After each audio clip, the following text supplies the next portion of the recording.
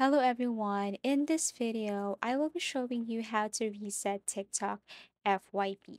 So first, you just have to launch your TikTok application and then make sure that this one is up to date. Now, what you want to do here is to go to that magnifying glass and then kindly clear all your recent search here. If you don't see that button, you can just simply tap X, okay, and then clear your search history. Second method is you just have to go to the three lines at the top right corner and then go to settings and privacy.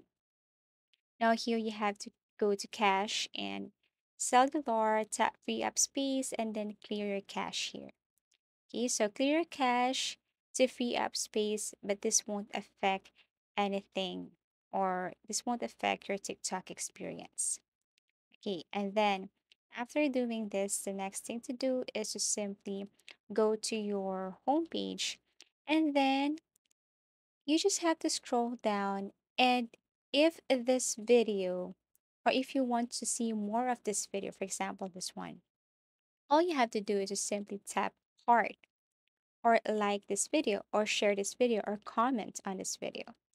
Okay. Now, if you see a video and you don't like it, or let's just say you are not interested with this video, what you want to do is tap this share icon here and then look for not interested. Then you won't see any videos related to this, related to hashtags or captions, okay, or niche.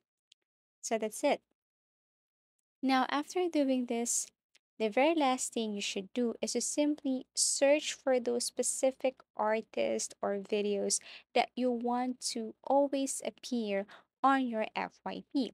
For example, I want to see more of Selena Gomez videos.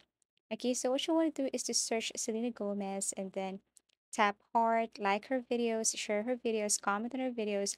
Then, if you go to your homepage, you will see more of Selena Gomez videos or other topics for niche if you want. So that's it. Thank you so much for watching and see you again in our next video tutorials.